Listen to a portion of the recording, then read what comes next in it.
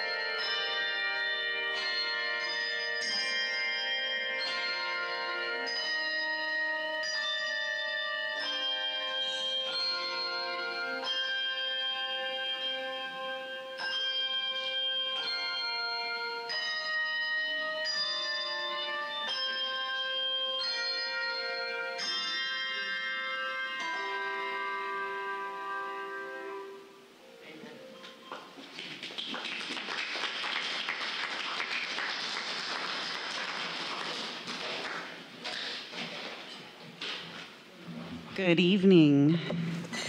I welcome you tonight on this Maundy Thursday, and I have had people say, Maundy, what is that? And it's the word for Latin for the mandate, the night in which Jesus was with his friends around that table, and he said, this is my commandment, that you love one another, and that we are to live in that love and extend that love to others. So I welcome you tonight as we gather together and worship. Highlight a few things.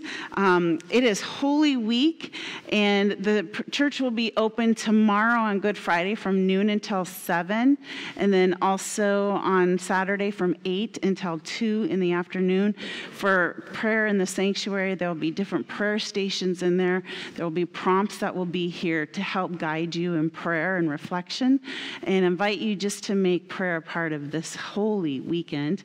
And then on Sunday morning, 6:15 down at the docks, we will have our sunrise service and invite you to be with us there, or at 10 o'clock here in the sanctuary. And we welcome those who are joining us on Facebook, and we'll have that live on Sunday morning at 10 as well. Want to let you know that for our offering tonight, we invite you to share after the service as we go out. We have our offering buckets there at the back door, and invite you to share in an offering that way. But I invite you just to prepare your hearts as we enter into this time where we are reminded of God's wondrous love for us that's demonstrated through God's Son, Jesus, and on the cross. And we share in communion tonight, and all are welcome to share in that. And those that are at home, we invite you to get some crackers and juice or some bread or water to join us at that time. So throughout Lent, we've been on this journey here in Waretown of the dark woods of our lives. The dark woods are those times where there's uncertainty, emptiness, lostness, temptations, things that keep us from being fully who God has created us to be, things that come into our lives. And in those moments, though, we often think that God is not there. We often think that they're not something that's a gift to us, but they really are, and God has been there. And so no one is immune from these aspects of life, even Jesus. In fact, the story of Jesus' final days in his human life is a story of a journey through the dark night of his soul for all those who were surrounding him, his friends and loved ones. So the story this evening that we hear is one that we've heard before, one of love, also one of unmet expectations, one of despair, one of heartache and betrayal. These are feelings we don't enjoy hearing about, or even ourselves feeling them and going through them. But in this dark and in this holy Thursday night, and as we enter into Good Friday, we turn to that pain. We turn to that heartache. And we focus on the gifts that even in the midst of them, we can find God, and that we can experience life in that. So as we journey with Jesus these final days of his life, may we also look inward and reflect so that we can be transformed more into what God has called us to be, and to love us and to know that love again tonight. And so will you stand and will you join in the prayer that's on the screen? Unfortunately, we don't have our bulletin today because of all the times the copier machine decided not to work. And ensued a panic call to the copier company. And so we're going to use our PowerPoint today and invite you to share in the prayer together. Unexpected love, Holy Spirit guide, open us to the story of pain and sacrificial love anew. Help us to walk with each other as Jesus walks with us. As we remember these last days of Jesus' earthly life, help us to look deeply at our own lives and allow his journey to move us into deeper love and service. Amen. Remain standing as we sing the first verse of What Wondrous Love Is This. The words are there on the screen. If you like your hymnal, it is page 292 in the red hymnal. It's verse 1. But let us sing What Wondrous Love Is This.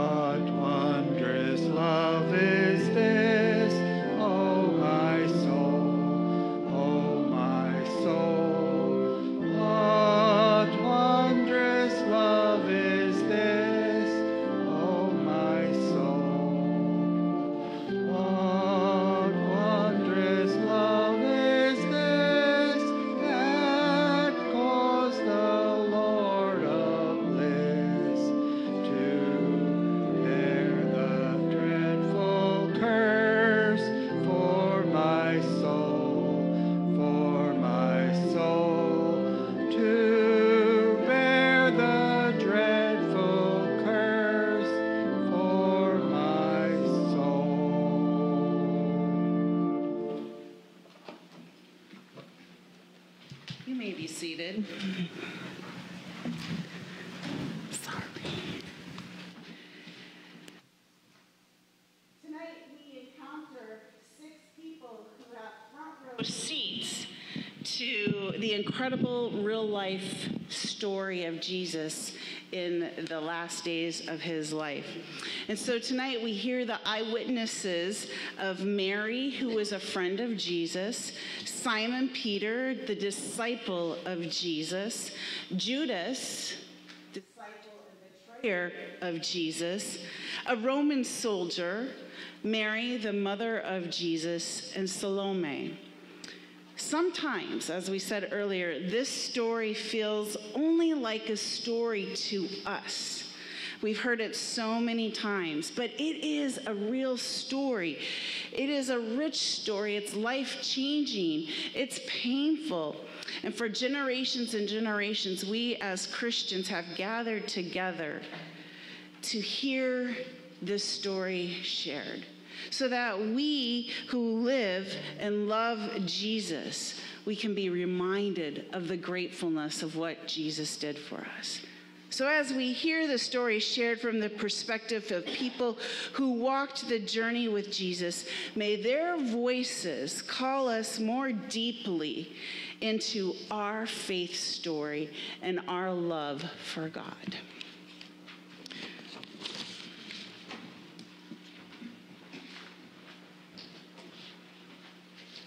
From John chapter 12, verses 1 through 11. 6 days before the Passover, Jesus came to Bethany, the home of Lazarus, whom he had raised from the dead. There they gave a dinner for him. Mary took a pound of costly perfume made of pure nard, anointed Jesus' feet, and wiped them with her hair.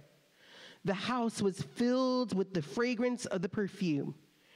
Judas objected, "Why was this money not used to feed the poor?" Jesus said, "Leave her alone. She bought it so that she might keep it for the day of my burial."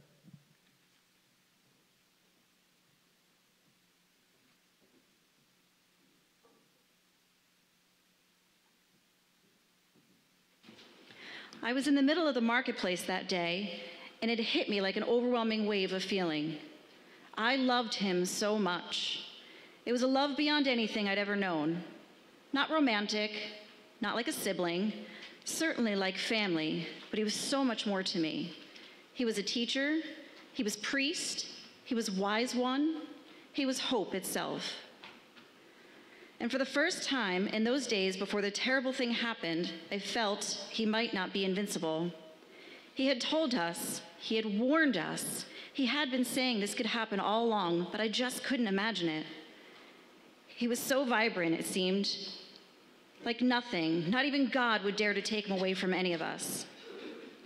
But the tension was building.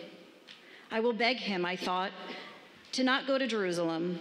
Just go back to Galilee. Go to the hills. Go to Nazareth. Go anywhere but Jerusalem right now. But even as I thought it to myself, I knew that he wouldn't leave. This is where he was supposed to be. With all these people gathered for Passover, Jerusalem is where he had to be, and I knew he might never leave. I suddenly became aware that I could not move, oblivious to all around me here in this marketplace, and I began to double over with fear. But just as I did, my eyes came to rest to the stall to my right. A jar, a most beautiful jar of anointing oil. The seller offered it up to me for a price that seemed outrageous, and I didn't care.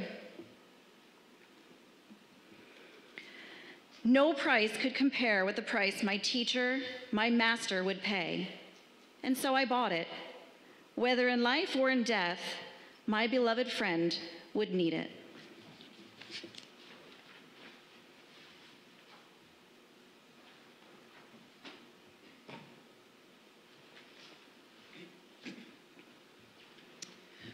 Mary's anointing of Jesus belonged to the tradition of honoring someone with a sweet-smelling oil made of a combination of herbs and essence.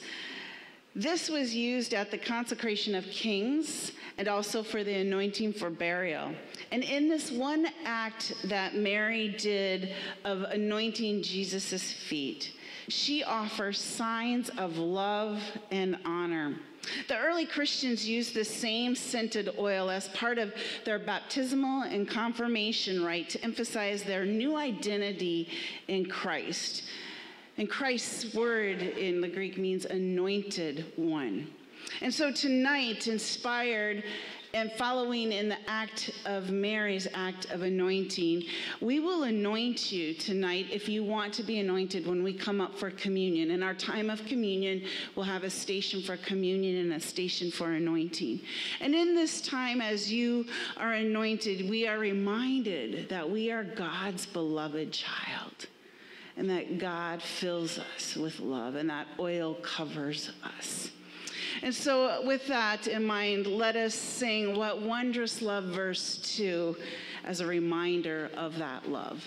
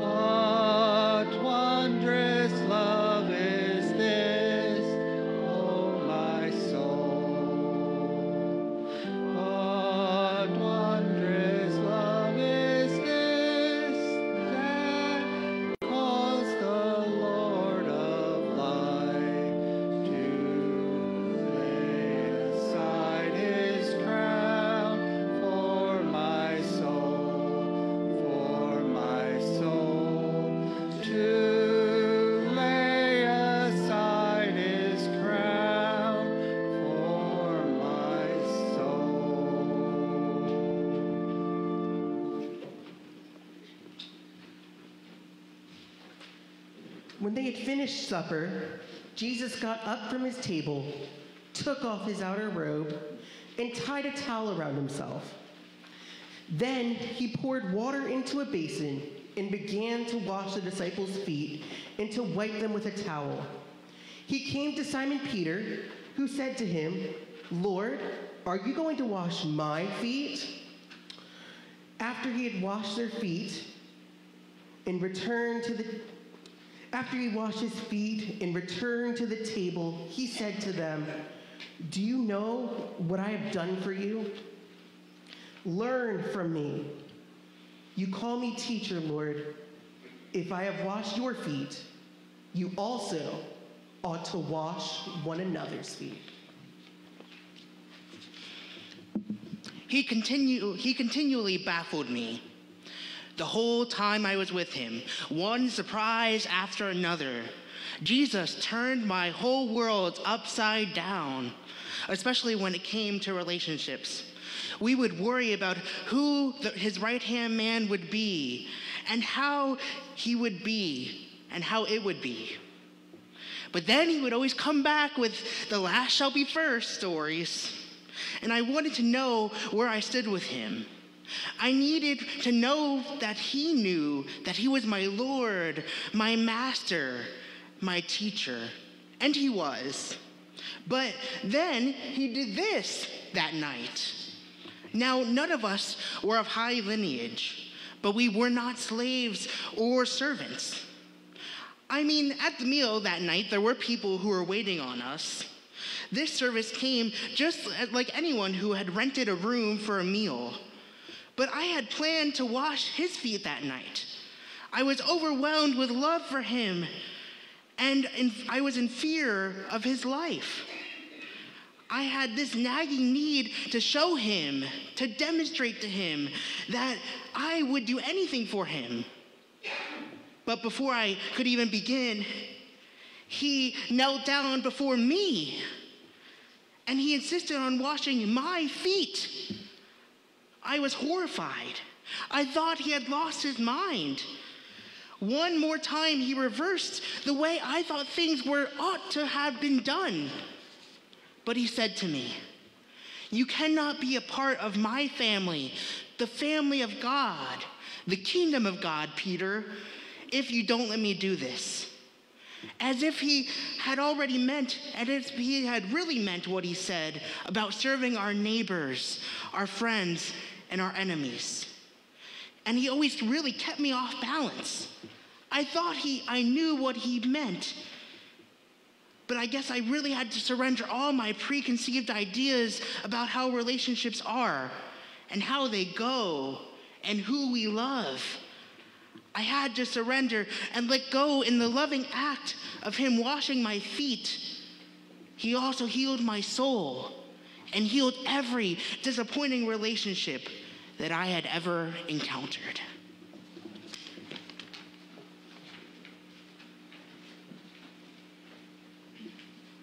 So Jesus' act of washing the feet of his disciples was to model for us the kind of love that we are to demonstrate and to have for one another. It is one that seeks to serve. The scripture said that Jesus came not to be served unto, but to serve others. And so today, we are going to sing this song, the servant song. These words are there on the screen. Karen will play through it one time for us so we hear the melody, and then we will sing through it with all of us.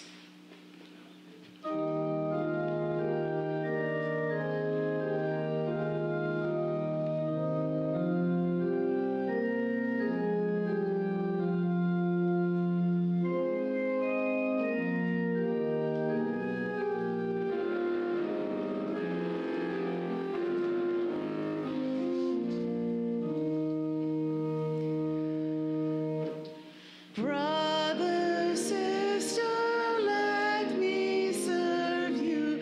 Let me be as Christ to you. Pray that I may have the grace to let you be my servant too. We are pilgrims on a journey.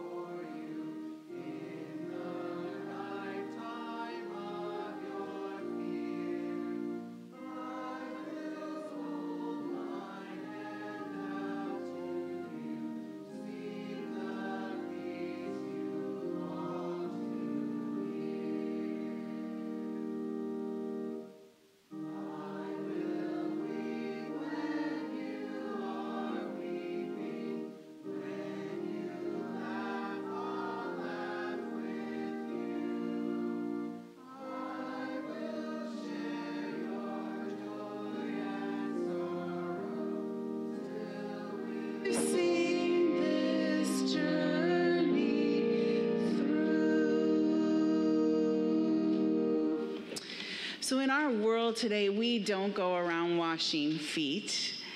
People would look at us a little with their eyebrow raised.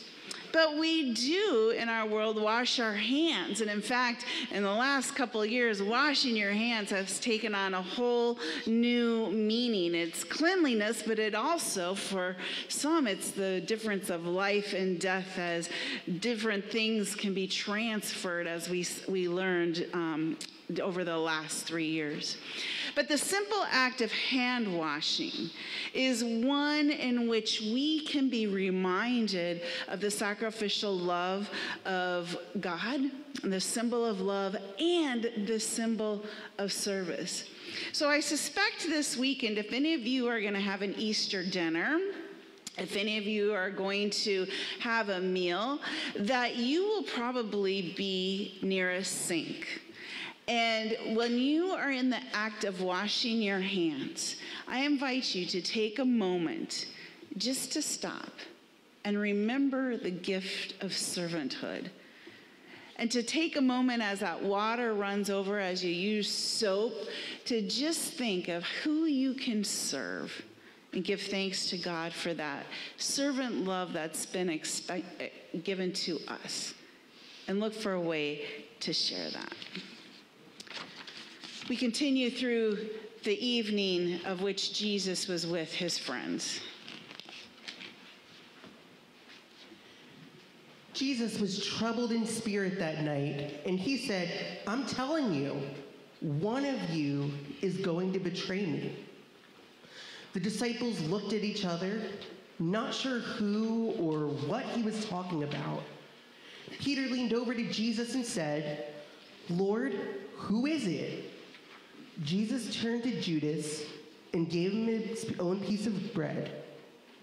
"Go quickly," Jesus said to him. "Do what you must do." I was so angry with him. Why wouldn't he fight? He had so many followers by this time, and there were so many of them in Jerusalem right now. Why did he insist on this blessed are the meek stuff? I think all along I had hoped that this was the revolution, that we would finally stand up to that Roman emperor occupiers. And he had such power and charisma.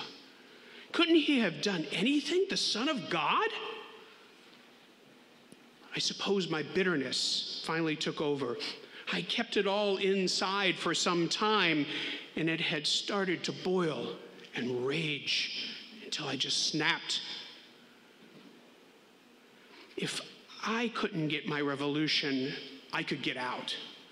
I was tired of holding the purse of this motley group of people who gave it away as soon as the money came in. And then I discovered I could get out with some money from those horrible, self-righteous, religious people who hated Jesus. It all happened so fast. They approached me. They had seen me, watched me, perhaps read my indecision, my anger, my separation at times from the group, and it just happened. And then there I was at the table, Jesus' table, knowing what I had set into motion. All of a sudden, I was flooded with panic as all were sitting there. The air felt heavy with fear and unknowing.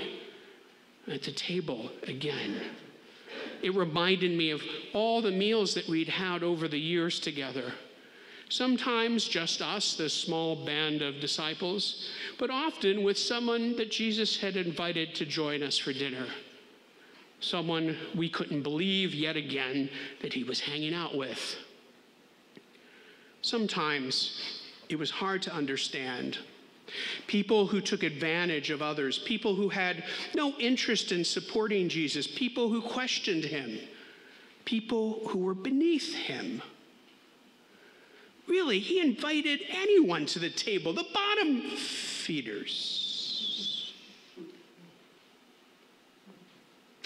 Then I realized As he stretched out the cup of wine to me and he dipped the bread in it, that he saw right through me. He knew my thoughts. He was doing it once again, inviting a scoundrel to dinner. Only this time, it was me. He was offering to share the cup and to break the bread with despicable me. He would never have hurt anyone. He loved us all, even the lowest of the low.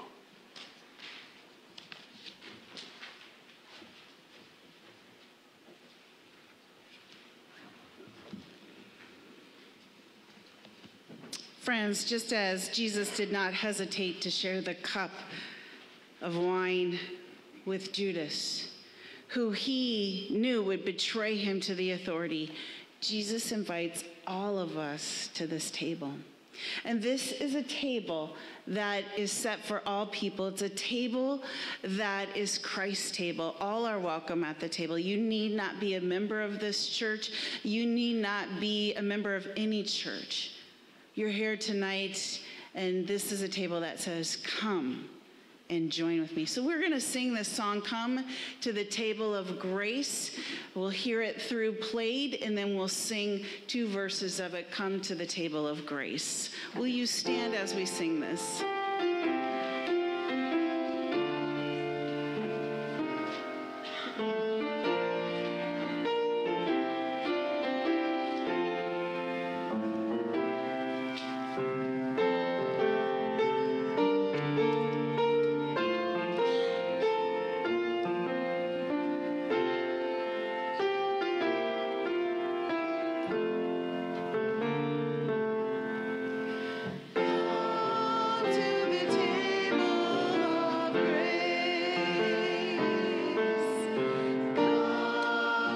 Table of love.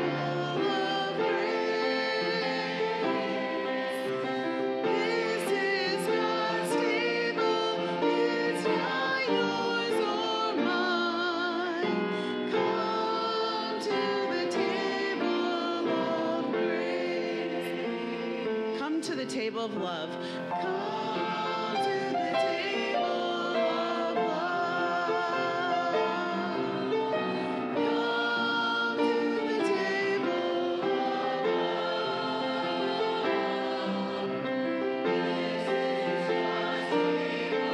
It's not yours or mine. Come to the table of love.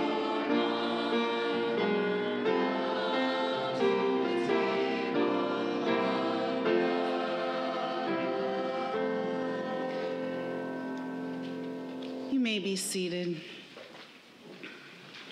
So Jesus says, come and eat with me, for this grace can transform you. And so this night we are invited to come, just like it was at that Last Supper, to share the food that nourishes our spirits on the journey, and to hear and remember the words that Jesus said that night to his disciples, and the words that have been echoed throughout the ages. And may we be reminded that as we're at this table, that Jesus is there with us and says, I am always with you. And so as we come to this table, I invite you to take a moment of silent reflection. Invite those who are going to be serving with us to join us here up in the front and have a seat. And then invite you just to have silent reflection now in prayer before the Lord of confession.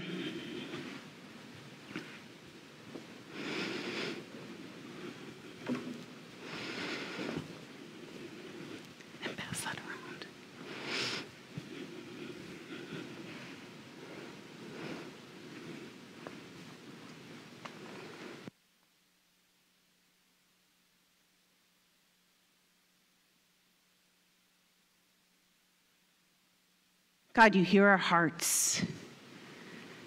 And tonight we remember that your love is poured out to us and that we are forgiven. So we hear and receive the good news that God has forgiven us. Thanks be to God. Amen. My friends, let us share in the great thanksgiving of the table. The Lord be with you. And also with you. Lift up your hearts. We lift them up to the Lord. Let us give thanks to the Lord our God. It is right to give our thanks and praise. And in the midst of the events of the last week, the disciples had really floundered. They didn't know where they were or what was happening. Yes, it started out fine, and there was great excitement as they entered into Jerusalem. And they entered in with the crowd saying these words, and we say them again tonight. Holy, holy, holy Lord, God of power and might. Heaven and earth are full of your glory. Hosanna in the highest. Blessed is he who comes in the name of the Lord. Hosanna in the highest. But that excitement that week turned into doubt. It turned into questions, confusion, fear, even betrayal. Jesus was the one who proclaimed the message that they could all believe in, the disciples thought. And then it came to this, that they would hear the words that Jesus came to proclaim freedom for those who were captive, recover sight to the blind, and to set at liberty those who are oppressed, and announce that the time had come when Jesus would save his people. And they knew that he had fulfilled the scriptures. And then Jesus said at that moment these words to them. He said, on the night in which he gave himself up for us, the message of life, of peace, of hope and justice, that night he gave himself up. He took the bread and he lifted it. He gave thanks to you, O God, and he broke it, and he gave it to his disciples. And he said, take, eat, this is my body, which is given for you.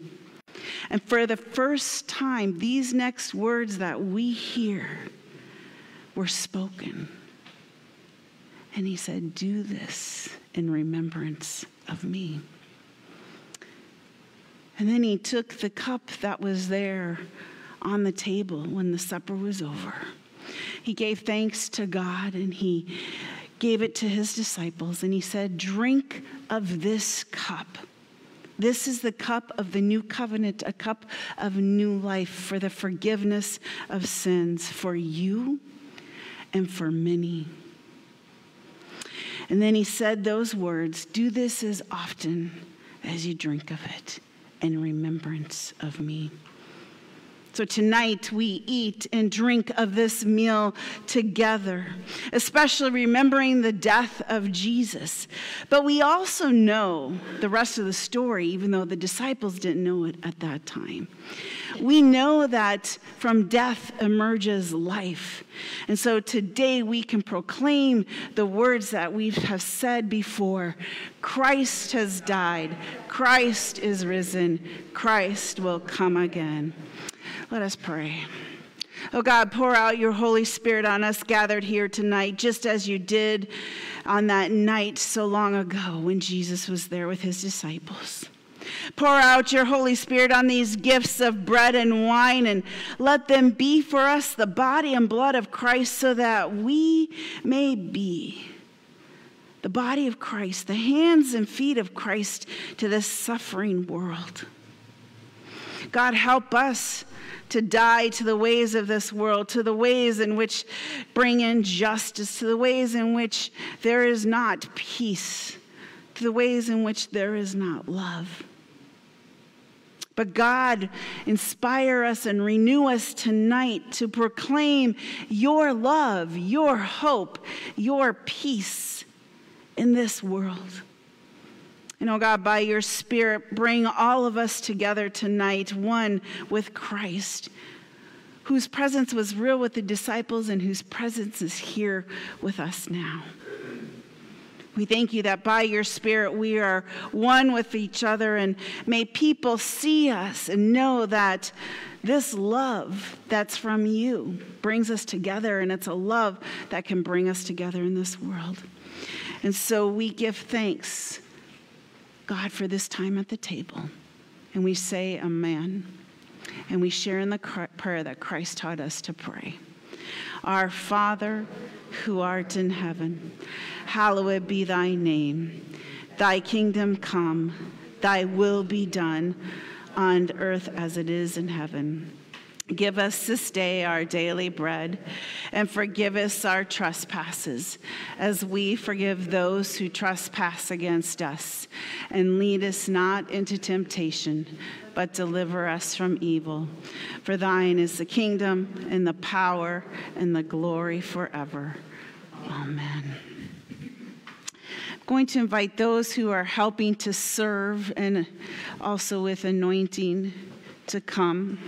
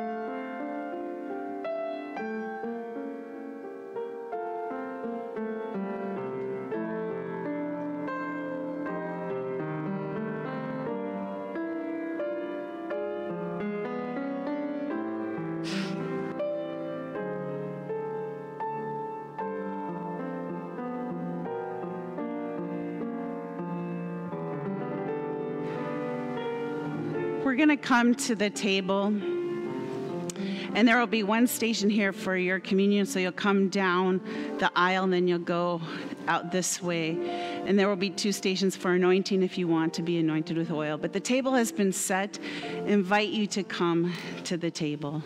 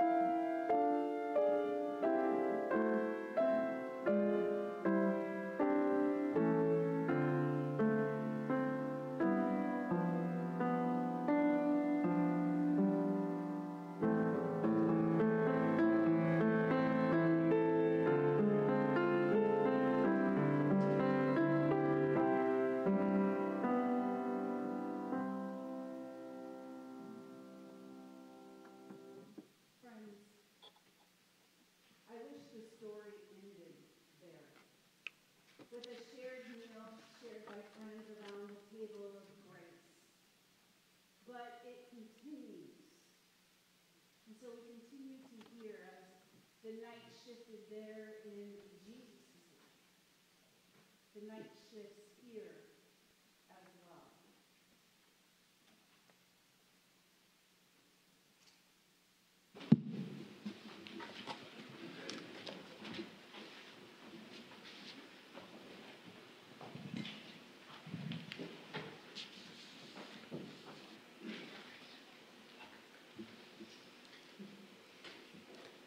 After dinner, they went to the Garden of Gethsemane, and Jesus prayed. And then the soldiers came. They arrested Jesus. They took him to the council, to the governor's palace, where they tried to make it look like a trial, but it wasn't. And then finally, they led him away to the place where criminals were hung, always on a cross, so that they would die slowly, painfully. Jesus was hung in between two other crosses, bandits on each side. And the sign over Jesus' cross said, "This was the King of the Jews."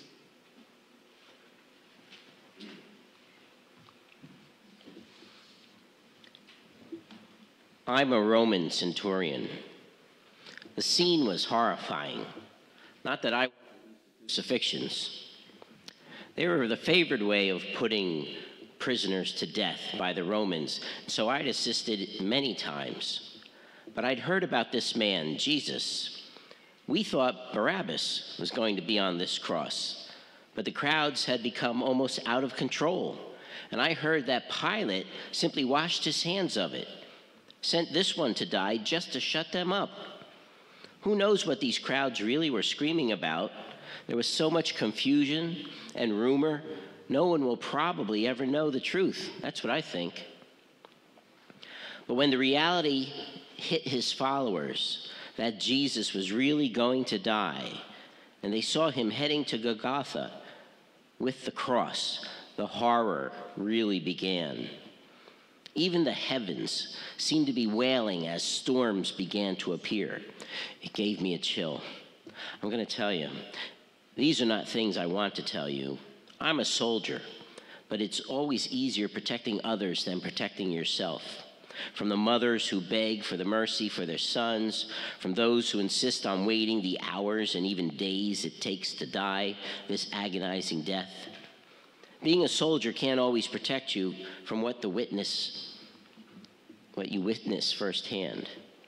Like hearing Jesus talk to the prisoners on the other two crosses next to him.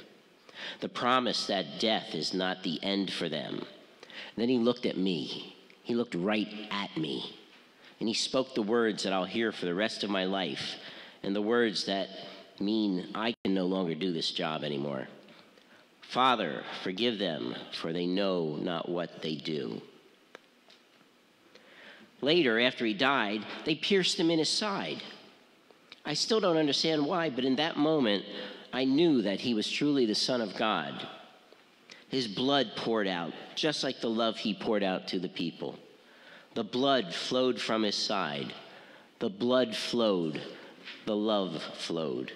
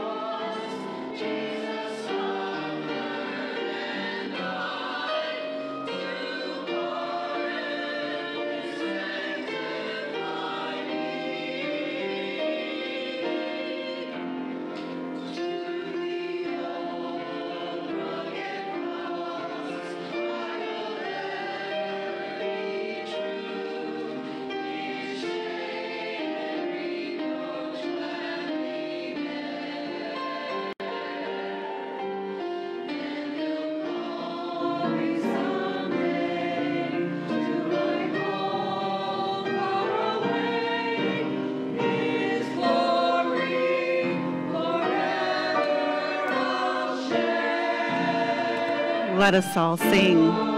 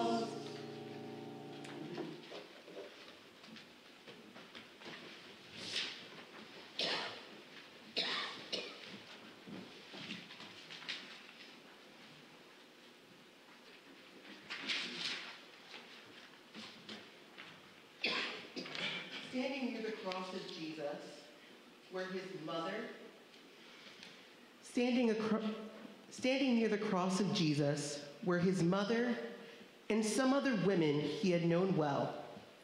When he saw his mother and the disciple John there in front of him, Jesus said, "Take this son in my place. Take good care of my mother." My son, from the moment the angel said to me, "You will bear a son," my life was no longer my own. And yet it is every bit mine. Moments treasured, remembered in my heart alone. Every moment he grew within me, every day of his youth, every movement of his ministry from that day in Cana to this very minute. At times, the pain of watching him give his life away seemed harder to bear than the wonder of this unimaginable life God had given me. And especially now, in this moment, I am not just the mother of Jesus shedding tears for my son. I am the tears of any mother who has seen their child die before them. I am the tears of every mother who has lost children in war and in injustice. I am the tears of all the loved ones who cannot save their loved ones as they starve or are taken by illness or injury, or who swept away in a tsunami or a flood. I know the tears of mothers whose children lose their lives to addiction, or are consumed by depression, or are lost to violence. And I am the tears of all those who do not know the fate of the missing ones. I am the tears.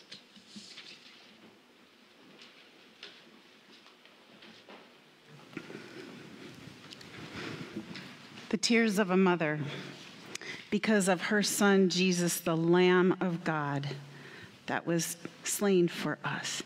So let us sing in a very solemn way, the Lamb of God.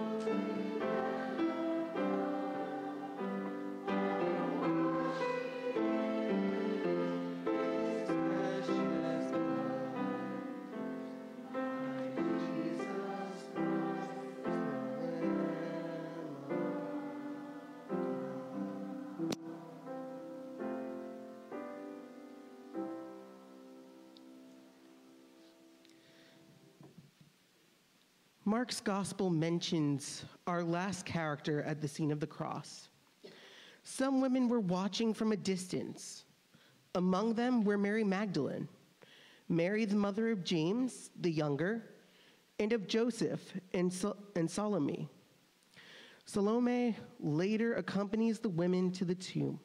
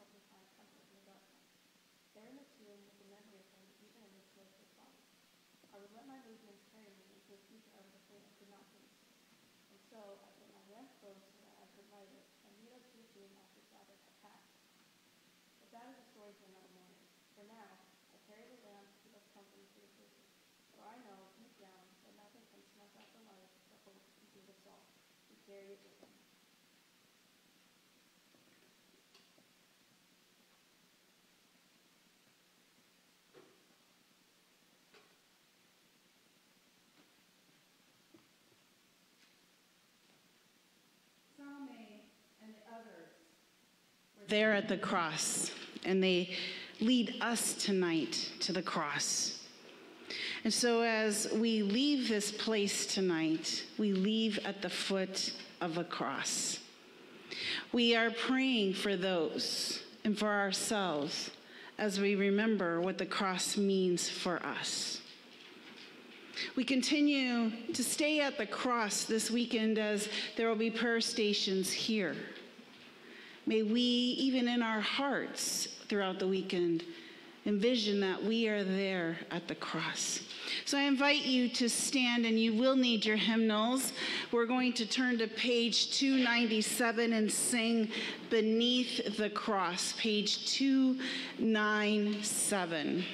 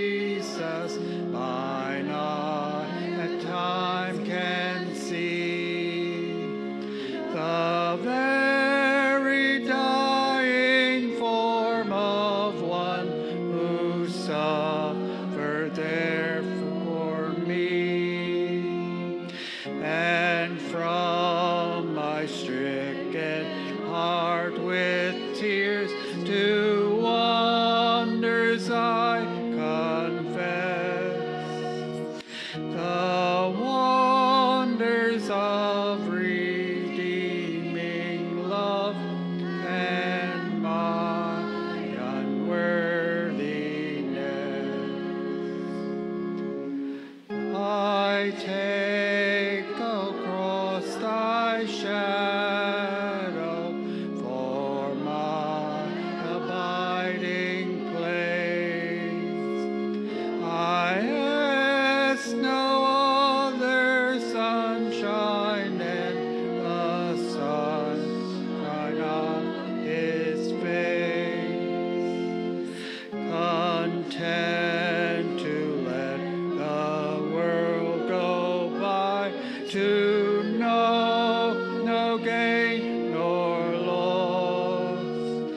my sinful self, my only shame, my glory on.